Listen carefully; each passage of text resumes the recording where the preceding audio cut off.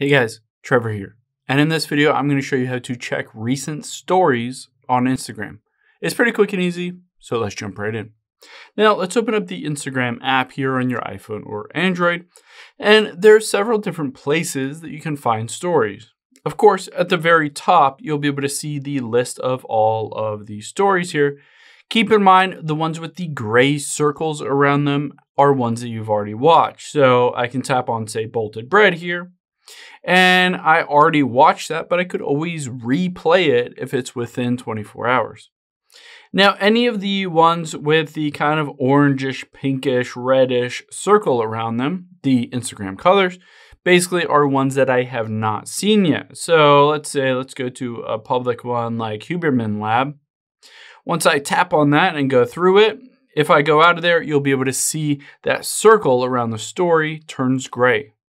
Now, another option you have if you're not seeing that story on here is to tap on your profile at the bottom right. And then tap on following here, the 167.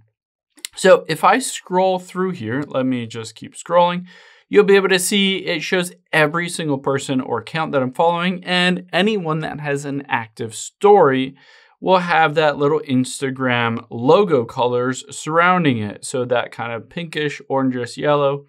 So I can just scroll through and find any of these different ones with a story and just tap on that little icon here and I'll be able to see that story immediately.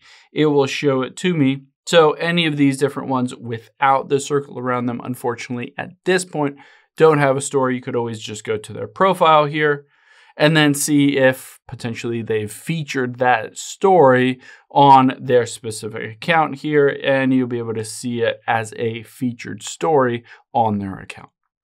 I hope this helps. If it did, hit the subscribe button down below. It really helps me out. And I'll catch you on the next one.